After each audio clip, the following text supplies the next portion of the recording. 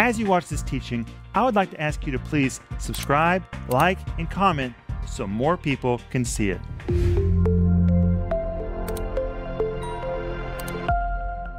Hey, welcome to Home Group. This is Rick Renner, and tonight we're just sitting here having fun, waiting for you to join us for Home Group. And the we is me and Denise and Paul and Joel Renner. Hi, guys. We're so glad everybody's with us tonight. It's great to be here together, and Home Group, we are so glad that you're with us. Amen. Mom, I have a question. You know, me and you did a lot of listening last night. Yeah. In that teaching, I thought it was just wonderful. How the church can be so diverse. It was really wonderful. I enjoyed it. Thank you. Yeah. Mama, what did you get out of last night's teaching? Well, I got out of last night's teaching the word now, because that the Holy Spirit, He's so aware of what goes on and what goes on in our lives. I'm sure He says, oh, now they got it. Oh, now they're healed. Oh, now they've repented. I mean, the Holy Spirit, He's excited about the things that happen in our lives. I mean, that is so awesome. Well, and I love that you said that about now. Paul, what did you get out of last night? I think it's very interesting that Paul joined a church before he started churches. He joined a team, and he was in the right place at the right time, where for an entire year he learned and served along with other people. Because so many people want to do their own thing, they want to start their ministry Without ever learning to serve or be a member of a church. Paul was educated. He had experience. He had leadership capability. Actually, he was a theologian. But he needed to be in the church. He did. And 1 year in one location for Paul is a long time. He was a smart guy. He picked up on things really fast. But 1 year at that time, for such a young church, that would have been a long time. I mean, if you were in the church for a year at that time, you could have already been a leader. That was a long time to be in a church at that time. Well, you know, he tells us his own testimony in the book of Galatians. He says that he was taught by the revelation of Jesus Christ for 3 years. He was out in the wilderness of Arabia. It's what he says. So for 3 years, think about this. Paul is taught by Jesus himself. He has a revelation of the church. So there he is in Tarsus, where there is no church. He's not connected to any believers that we know of, loaded with a revelation. Listen to this, guys. A revelation of the church, but he has no relationship with the church. And before the Holy Spirit sends him out, first he has to learn how to take all that knowledge and make it work in the local church. He had to become a member of a church and serve just like everybody else. Even though he was a theologian, he had more revelation than anybody else. He could not sidestep joining a church and serving in a church. That was a requirement. And guess what? Before he was launched out into his own ministry, he served in one local church in Antioch. You know how long? About 8 years. 8 years? About 8 years of his life before he launched out into apostolic ministry. He went to church. He served in church. He was a member of a local church staff for about 8 years. Wow. Isn't that amazing? But hey, we're offering you the whole series, which is free. This download of this study guide is free, Being in the Right Place at the Right Time. You say, is it really possible to be in the right place at the right time? Yes. Absolutely. Absolutely. And when you're in the right place at the right time, things just begin to supernaturally come together for you. And this week in the regular TV program, we're offering you the whole series by the same name, and we're also offering you my book called The Will of God, The Key to Your Success, Positioning Yourself to Live in God's Supernatural Power, Provision, and Protection. But hey, if you need prayer, I want you to remember that we're here for you. You can send us your prayer request at prayer@renner.org or call us at 1-800-742-5593, and we will really pray for you. But guys, let's go back to Acts chapter 13, to that word now that Denise was talking about. I'll go right now to that. All right, let's go there. And in Greek, the word now is the word day, which in Greek is something very categorical. It's like the Holy Spirit's raising his voice and saying, now. He's emphasizing a point. He is so excited about what's happening in Antioch. You know why? Because it hasn't happened anywhere else. Something brand new is happening in Antioch. guess what's happening? The new man is being created in Antioch. It is totally different than what's going on in Jerusalem. In Jerusalem, the church is Jewish, and they have a lot of Jewish problems. They're still wondering if everybody needs to be circumcised. Do they need to keep the law? They're very hung up on Jewish things in the city of Jerusalem, and very quickly, the church in Jerusalem, and please don't be offended by me. I'm not anti-Jewish. I love the Jew. I've got some Jewish blood myself. But the church in Jerusalem was clinging to old things, and even though that's where it all started, Pentecost started there, a move of God started there, very quickly, they became an old wineskin. What is an old wineskin? Something that is inflexible, unable to move with the Spirit. They were stuck in tradition. They were stuck in culture. And God wanted to do something new. God wanted to reach the whole world. So guess what happened? The hub of the Holy Spirit moved from Jerusalem all the way north to Antioch. Now, I think that's amazing because that's a huge distance in the first century, which means God moved his main activity so far north that those that were stuck in the past couldn't get there to mess with it. Very disconnected. Very disconnected.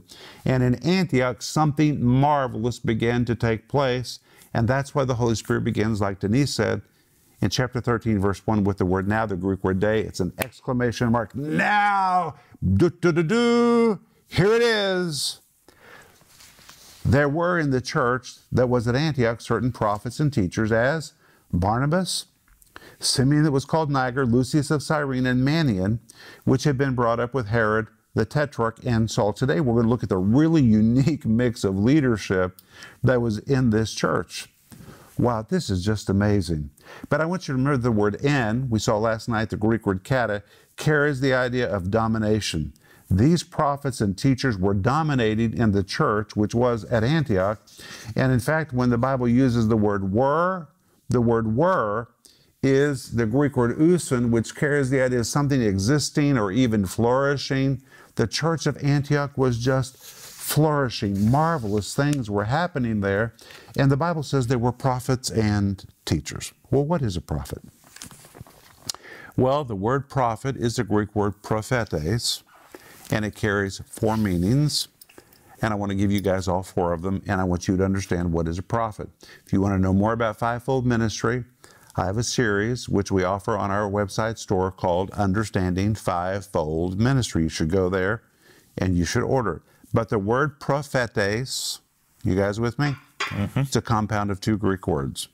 Is that a surprise? The word pro means before.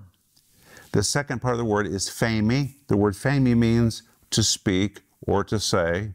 When you compound the 2 words together, pro and phemi, it forms prophetes, which is translated as prophet.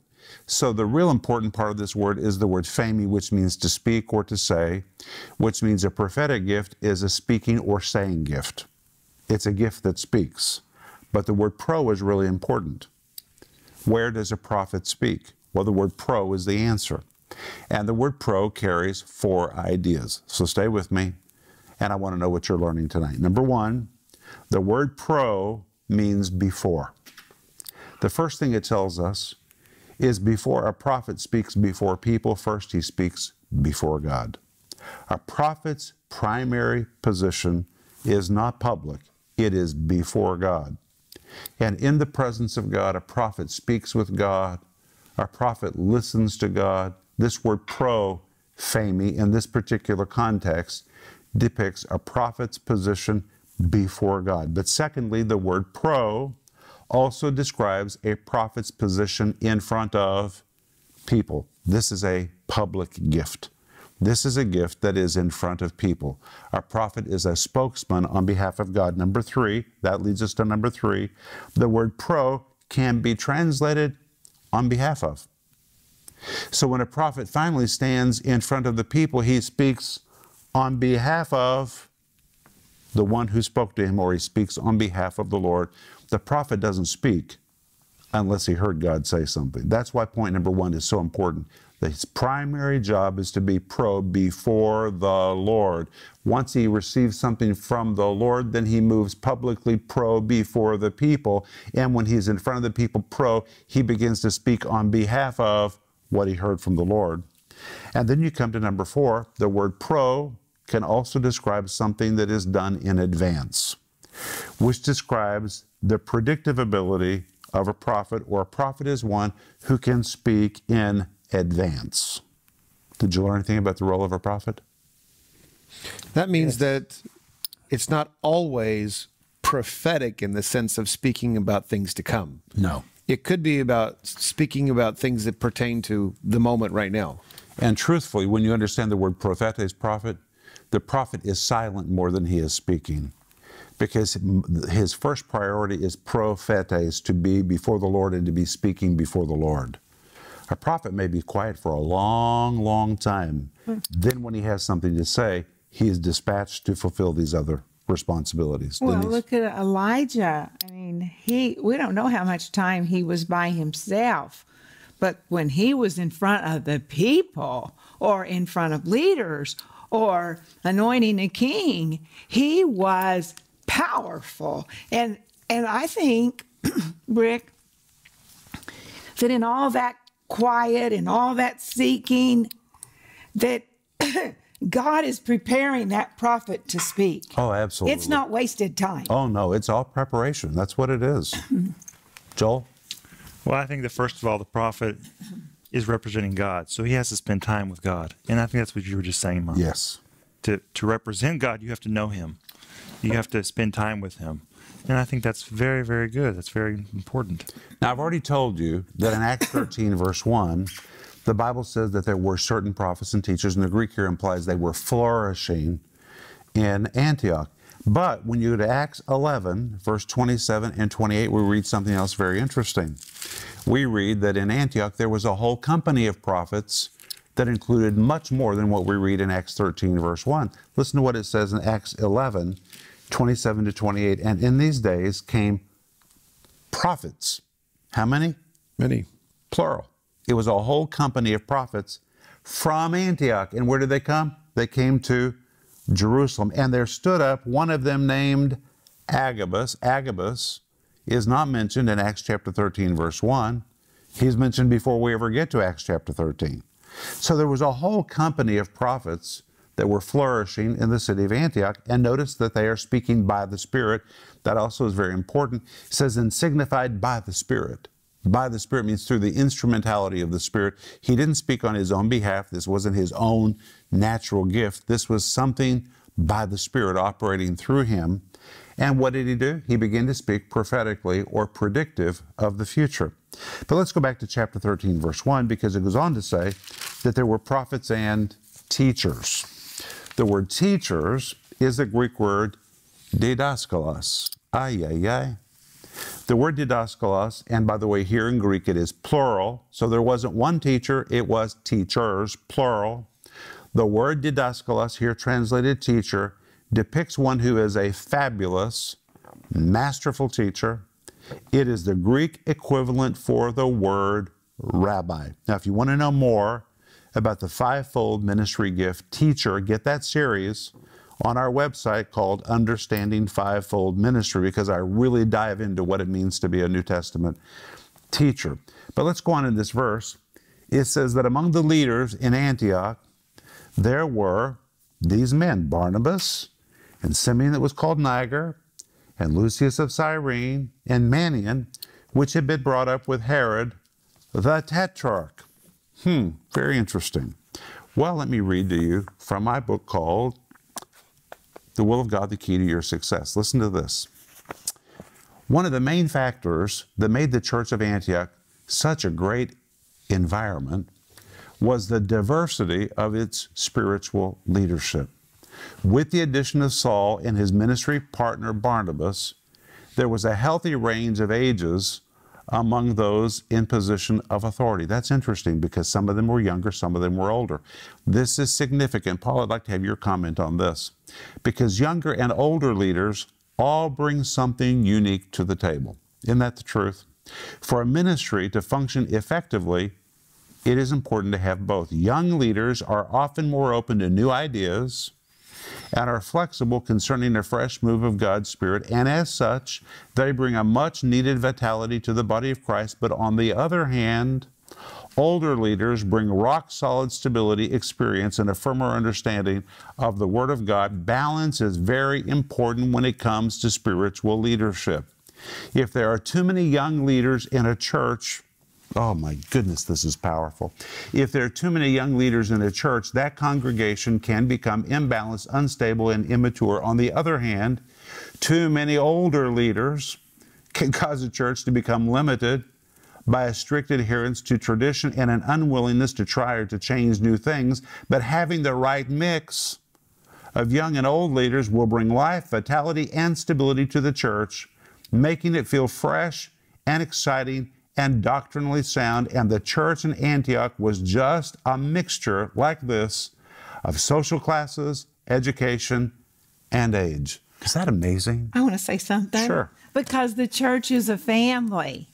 And, you know, when you get together with your family, maybe at Christmas or Thanksgiving, it's wonderful when the grandparents are there, the parents are there, the grandchildren are there, because you get the mix of the old and the young. And it's wonderful. And I think it's the same in the church, Rick, because we are the family of God. Paul? Amen. I agree. There's so much that we can share and so much that we can give each other. Time after time in the Bible, we see that our faith it's generational. It's something that we pass from one generation to the next, and especially truth and promises. So often it's the next generation that gets to see the promise actually happen. We see that in the Old Testament time and time again. We get to see that the next generation, the ones that see the promises actually being fulfilled. So you have to stick with it, and you have to pass on that truth. So there should be a connection between the generations, and there's a challenge. I read a study once about serving young people. About what? Serving younger people. And the study started out with the phrase, said the church is always on the brink of extinction. And I didn't like it when I read that first, because it didn't sound right. The church is supposed to last forever. I mean, there's nothing that can affect the church or the existence of the church on the earth.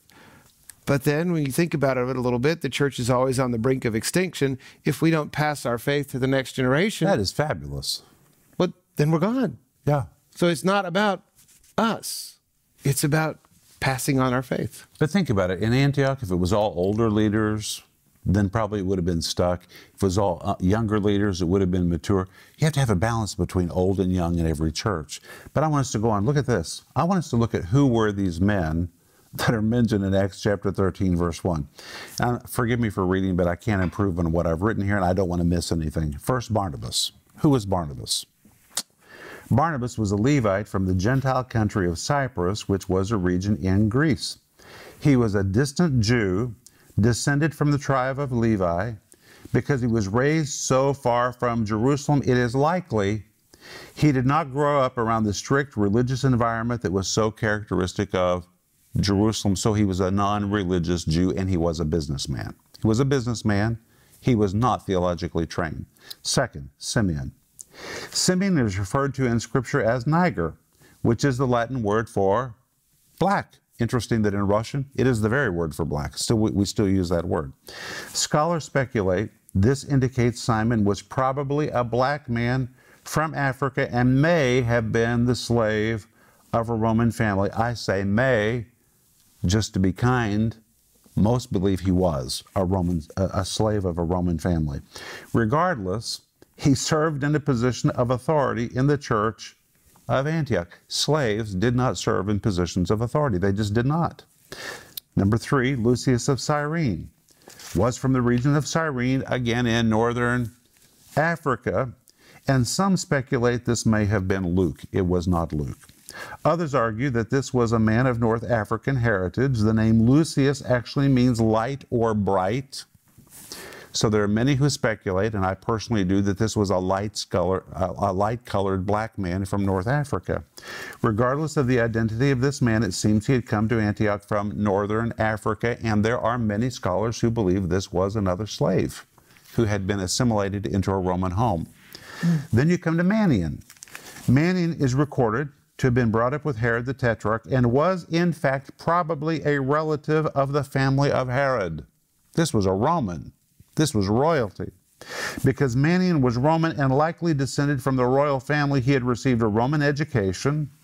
This is especially significant because educated Romans were trained to look down on foreigners as being uncouth barbarians who were less than them.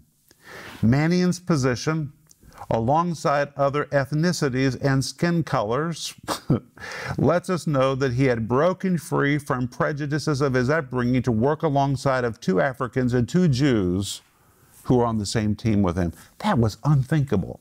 Finally, you come to the last leader, who is Saul, who we later know as the Apostle Paul. Saul was born into a very well-connected, tremendously wealthy Jewish family who were also Roman citizens. Being raised in a wealthy home, he was afforded the best education that money could buy. He was also theologically trained for his position as a rabbi and Pharisee. He was the most religiously instructed and possessed the greatest breadth of scriptural knowledge of any of his peers in the team of Antioch. And to assemble this group in the first century broke all norms of society and was truly a supernatural situation that only God could arrange. And by directing Saul to Antioch, the Holy Spirit placed him in the right place at the right time in a multiracial environment where he could learn to serve side by side with Gentiles and Jews alike. And that's why chapter 13, verse 1 begins with the word now, the Greek word day. Wow, wow, wow. Listen to this. This is amazing. What happened in Antioch had never happened before. It just had never happened before. Now, I have to read one more thing. May I, guys? Sure. Of course. Listen to this. Saul provided the congregation of Antioch with a solid foundation of the Word of God, and he was able to bring years of study in Jewish heritage to the table. Having him on their teaching staff gave the believers in Antioch unprecedented access to an expert on Jewish culture and to the Old Testament. Whether the subject was the story of creation, the Old Testament covenants, praise and worship, Jesus' lineage, messianic prophecies, the Shekinah glory of God, or simply Jewish history, all of this was comfortable territory for Saul of Tarsus. And as a trained rabbi and theologian, he was like a fish in water when it came to the Old Testament. It is not difficult to imagine how expanding on the Old Testament in a thorough and balanced manner would have quickly become his niche in the church. And his role in the church became very valuable because he was really the only one in the church trained theologically. Well, think about it. Barnabas was a non-religious Jew. Simeon was a black man, a slave. Lucius, probably a light-colored black man from northern Africa who had been assimilated into a Roman environment. Manaen, who was a Roman who had been raised as a pagan. He was a relative of Herod, very, very educated. What in the world were all these people doing in one room serving at the same table together? This just culturally could not take place. But God did it in Antioch. And in Antioch, all those colors, all those race distinctions, ethnicities, nationalities just evaporated in Christ. Now, when they left the church, they were still different colors, they were still different nationalities, but when they walked into the church, those things evaporated. That can only happen in the church. Church. Is that amazing? It's amazing. You know, Rick, I remember years ago when we used to live in Tulsa, Oklahoma, and we would listen to Bob Yandian sometimes. And I was there more than Rick was because Rick was on the road a lot. But he would say, all you lawyers, all you doctors, all you teachers, all you people who work for the city, whatever your vocation is, you leave it outside the door. When you walk inside the church, you are the body of Christ. You are saved. You are called out. You are washed. And he really made a distinction that when we came into Christ, that we were the body of Christ, and all the other labels, they disappeared. You know, a lot of people talk about, of course, we live in Russia, so people talk about the Russian church, the Ukrainian church, the black church, the white church, the Gentile church, the Jewish church. Can I tell you something? There's no such thing. There's no such thing. There is the church. There's just the church. We may speak Russian, we may speak English, but there's no such thing as a white church, a black church. We are the church of the living God. And Antioch is where God created this. It's where God did it. And the Holy Spirit got so excited about it that Acts 13, verse 1, he begins with the Greek word "day," translated out. Now, listen to this. This is really powerful. Wow. Here's what happened in Antioch. And that was the right place for Paul to be trained. He could have gone to Jerusalem. It was probably more attractive for him to go to Jerusalem because he was a Jew. And you know what? It would have made more sense, actually. His gift would have flourished in Jerusalem. They would have loved him because he was so theologically trained. But in Jerusalem, he would have never learned one thing about working with Gentiles. He would have never learned one thing about dropping his prejudices and becoming more open-minded. He would have been in an environment where he would have been trapped culturally, trapped in his thinking. It would not have prepared him for Gentile ministry. So the Holy Spirit, actually, if you study the whole story, the Holy Spirit removed him from Jerusalem, removed him, and plopped him in Antioch. And you know what? I just imagine that when he first came to Antioch, he had to get over a few things because he was trained not to like Gentiles. And now he's serving side by side with Gentiles, people of different skin colors. He's serving with a Roman, Manaen. He is mixed in such a diverse group of leaders. It's where he needed to be. And sometimes the Holy Spirit puts you places where you're not exactly comfortable. It's okay. Get everything you can get from it. It might be the right place and the right time to prepare you for the next step in your life. It's amazing. God can use any place you're in right now to get you ready for the next step. Have you guys enjoyed tonight? Very much. Yes. Mm-hmm. Yeah. Joe, would you pray for our home group tonight? Let's hold hands. Amen. Father God, I ask you to bless our home group. I ask you to give us good sleep tonight. In the name of Jesus Christ, be with our partners, Jesus. Be with every single one of them. Father God, if we need healing in our lives, I ask you to bring it to our homes. In the name of Jesus Christ, amen. Amen. Amen. We're out of time. We'll see you tomorrow night. Bye-bye. If that teaching helped you, would you please subscribe, like, and comment so more people can see it?